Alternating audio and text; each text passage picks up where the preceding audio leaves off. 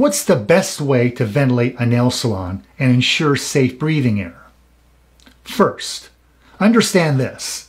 The goal of proper ventilation is not to control odors. That's a huge misunderstanding. The real goal is to control vapors and tiny dust, regardless of how nice or how bad they smell. Just because there are no strong odors doesn't mean the air is safe to breathe. And just because something has a strong odor doesn't mean it's dangerous to breathe. In order to more effectively control dust and vapors, it's important to control them in 3 different areas or zones in your salon. Zone 1, it's the most important of all. It's called your breathing zone. This is an invisible sphere about the size of a small beach ball extending out from our mouths. Every breath of air we take comes from our breathing zone. This zone is centered right between the client's hand and the technician's mouth. Of course, all 3 zones are important, but your breathing air comes from zone 1. Now, the best way to protect zone 1 is to use a source capture ventilation system, which collects and removes vapors and dust from the breathing zone. The most effective systems have a movable arm with a capture hood that can be positioned in the right place to capture and remove both small dust as well as vapors. Only those with a HEPA filter or E-HEPA filter can capture the tiniest dust particles, which are the most potentially harmful. Avoid inexpensive tabletop units with thinner, less effective filters.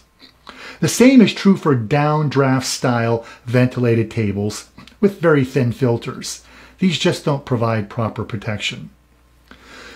A good source capture system will have a thick bed of activated carbon to remove potentially harmful vapors from the air. Once again, avoid inexpensive systems with filters that are coated with tiny amounts of activated carbon. In my view, these types of systems are just cheaply designed and they should be avoided. They're often marketed in a deceptive fashion to fool nail technicians into thinking they're saving money while protecting themselves. When it comes to your health, it doesn't make sense to skimp. In my opinion, these types of systems should not be used, and it's irresponsible to sell them to unsuspecting nail technicians, especially knowing they're spending their hard-earned money so they can work more safely.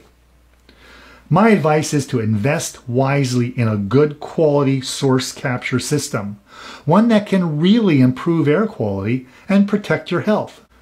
Now, Zone 2 is the room you're working in, including the area around your nail table. A room air purifier unit is placed on the floor that's designed to remove dust and vapors from the general room. Never use an air purifier designed for home use. It's always best to use a device specifically made for salon use. These will provide ample airflow and can filter at least 400 cubic feet of salon air each and every minute. To be effective, they must have a special dust filter called a HEPA filter, which removes very small dust particles, and they must contain enough activated carbon to capture the vapors. A newer technology called E-HEPA filters is also extremely effective and now available. Don't be fooled by ineffective systems that appear to capture lots of large particles. That's a foolish way to evaluate a system. These units are essentially useless if they can't capture the tiniest particles.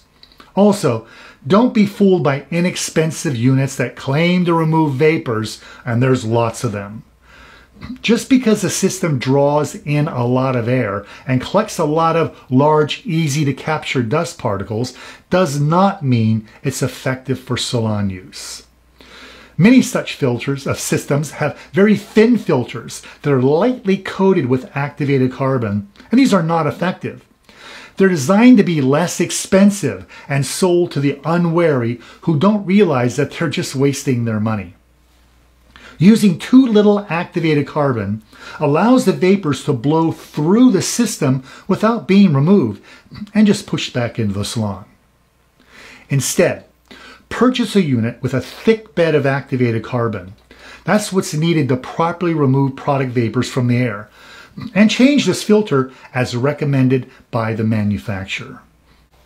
Zone 3. That's the general salon air. That's what comes in from the air ducts that are designed to bring fresh air into your salon. The salon's air system must be turned on and functioning properly, since this is what provides fresh breathing air. This system should never be turned off while people are in the building or in the room. And it's very important to properly maintain this system. That's best done by a professional who's trained to work on both heating and cooling systems in buildings, which are called HVAC systems. These HVAC professionals will inspect these systems and ensure that air ducts and vents are clean and air filters are properly maintained or changed when needed, which helps prevent dust from blowing into the salon.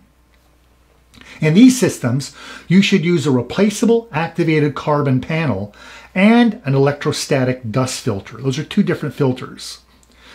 The carbon panels eventually become saturated, making them ineffective, so they have to be replaced 4 times per year, while the dust filter can be cleaned at the same time and only replaced on a yearly basis.